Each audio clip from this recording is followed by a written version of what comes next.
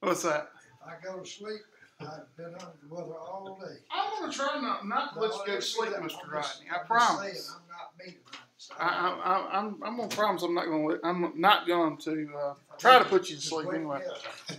There's a little video toward the end that we're going to watch. It may be kind of, but get your Bibles. Let's look at Hebrews chapter 1.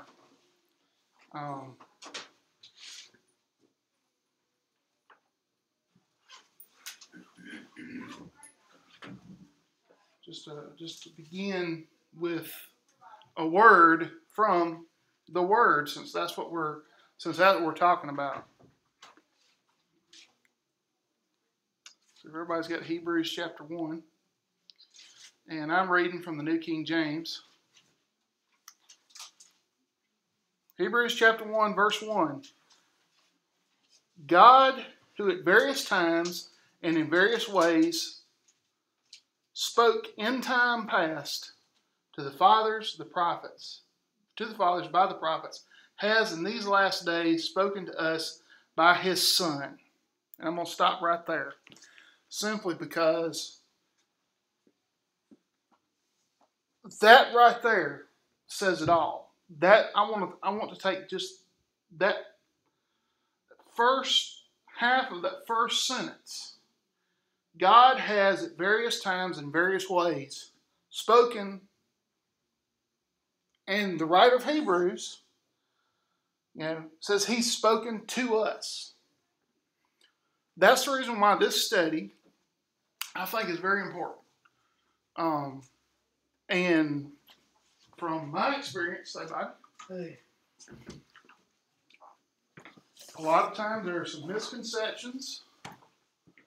And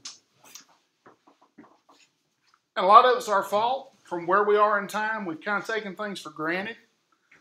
Does anybody know, just kind of curious, what 2017 represents in church history?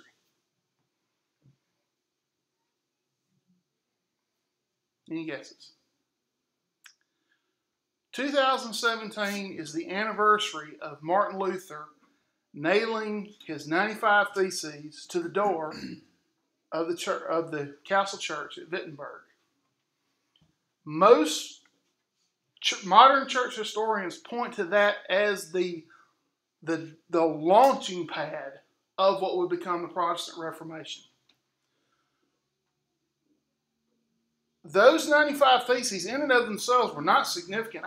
I've read them, and they're kind of esoteric.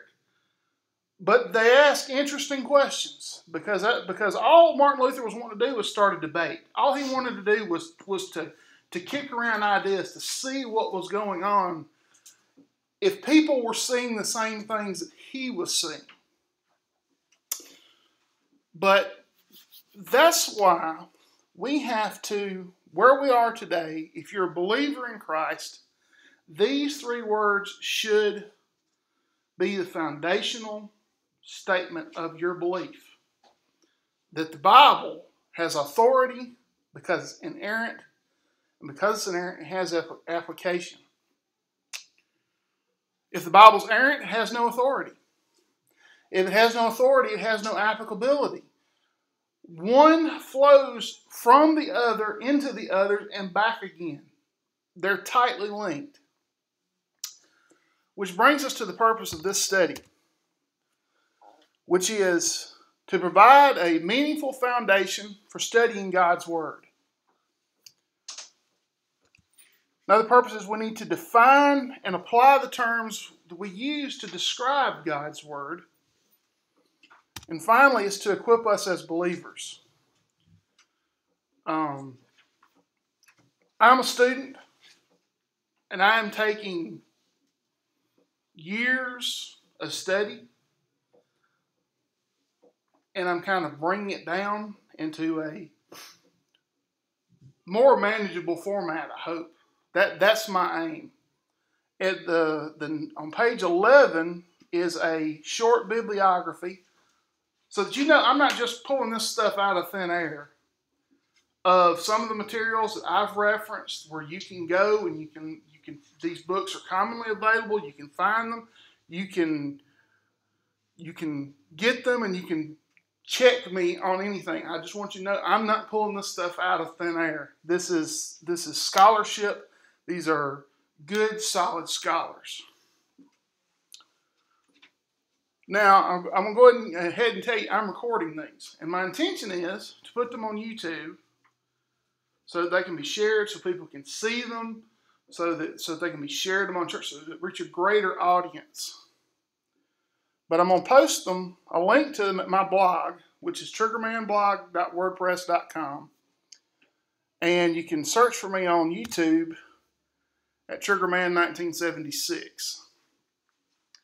Now, my blog, I've got all kinds of articles on there.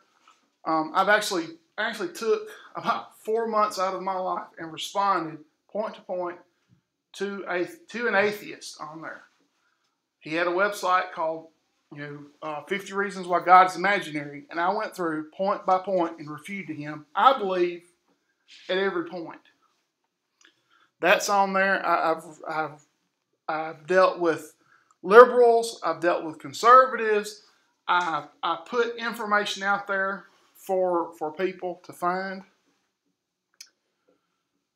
And so before we really get in this introduction, there are a couple questions, some foundational questions where we have to find out where we are and what we know. So kind of a Trivial Pursuit kind of point.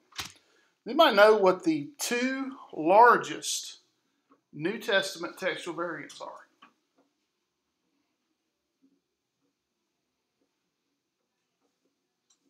So define textual variant. Textual variant is where there is a significant interruption in the text, where something that just appears in the text, in the transmission of the text, which is another thing we're going to be looking at, how the text was transmitted over time. But there's two, and there are, I think, 11 verses each that have actually been jammed into the text. John 8. John 7, 59 through 8:11. Mark 16. And Mark 16, 9 through 20. These are the two largest textual variants, and they just appear in the text. Nobody can explain what. And actually, if you have a fairly updated Bible, depending on the translation, and depending on how the Bible's edited, it will note that there are that these are there, that will bracket them off, or it will have a footnote out there. Which brings us into some questions about how we need to deal with these texts. And hopefully we'll get into that. What's the Septuagint? Anybody got any idea what the Septuagint is? First 5. Well, that's the Pentateuch. The Septuagint is interesting. The Septuagint it's a translation. It is the translation of the Hebrew Scriptures, the Old Testament, into Greek. It is, and what's interesting is it represents both an exercise in history of scholars putting together a text into a coherent, all the available books of the Old Testament into one group. This is the Bible of the New Testament church. This is what Paul had. This is what Peter had. This is what Jesus preached out. This is what Peter and Paul would have preached out of to their churches across the world. Here's an interesting one. It's talking about translation. What language did Jerome translate the Bible into? Starting about the 5th century, late 4th, 5th century. Jerome translated he was interesting. Jerome, one of the few church fathers who was fluent in Hebrew and fluent in Greek. He translated from the Hebrew into Latin and from the Greek into Latin. His work became the church, the Bible of the church for 1,100 years in the form of the Latin Vulgate.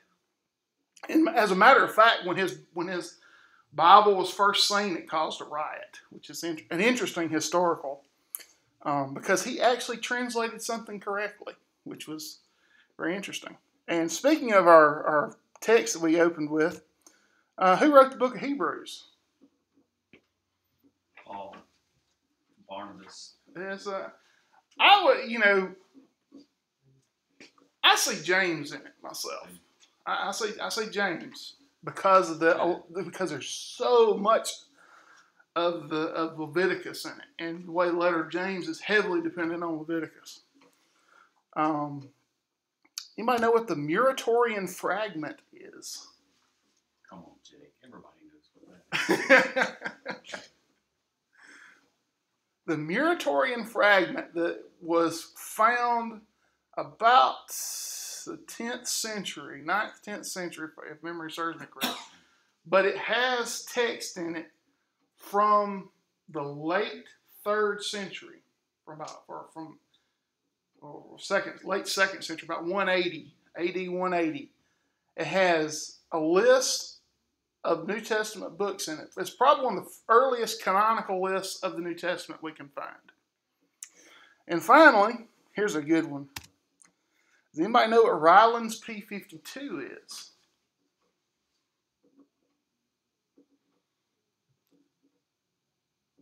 I'm going to guess no because of the silence. Ryland's P52 is a credit card-sized fragment of John. Now, what's interesting about that credit card-sized piece of John, it's written on both sides from chapter 18 of John. Specifically, it's Jesus' interaction with Pilate.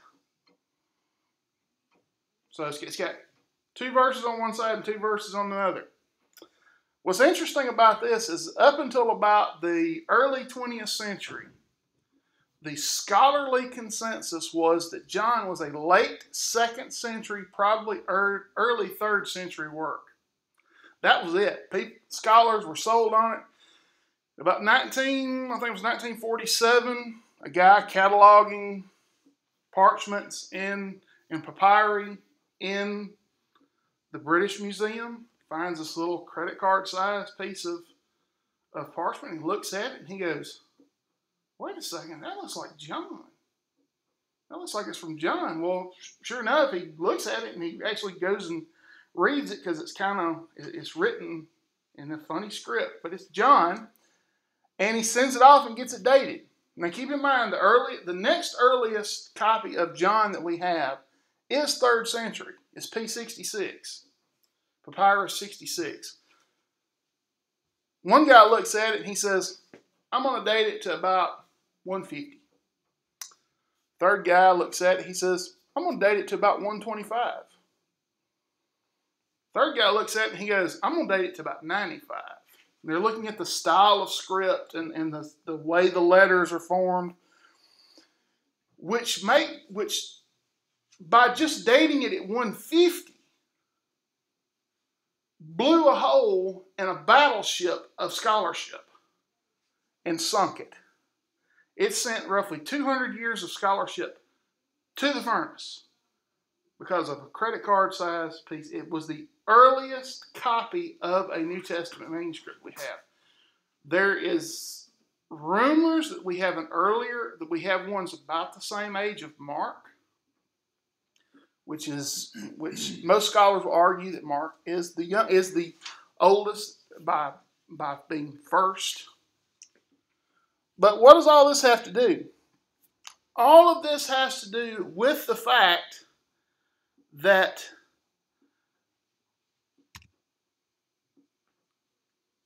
the Bible, if we think of the Bible as the means by which we grab a hold of reality, if we think of it like a rope, its authority, its inerrancy, and its application are what we can grab a hold of to hold on to reality. It defines what is real. It defines what is true. It defines what is meaningful and gives us the ability to speak. And because it has the authority to define these things, because it's inerrant, it can give us certainty. And because it is both authoritative and inerrant, it can apply to all cultures at all times. But that brings us to the question.